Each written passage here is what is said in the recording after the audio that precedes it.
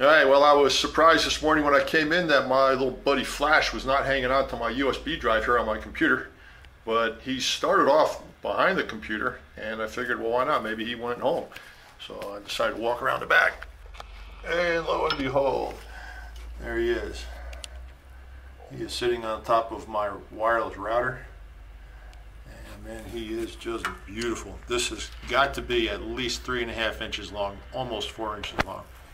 This is a huge wolf spider, and he's not very skittish either.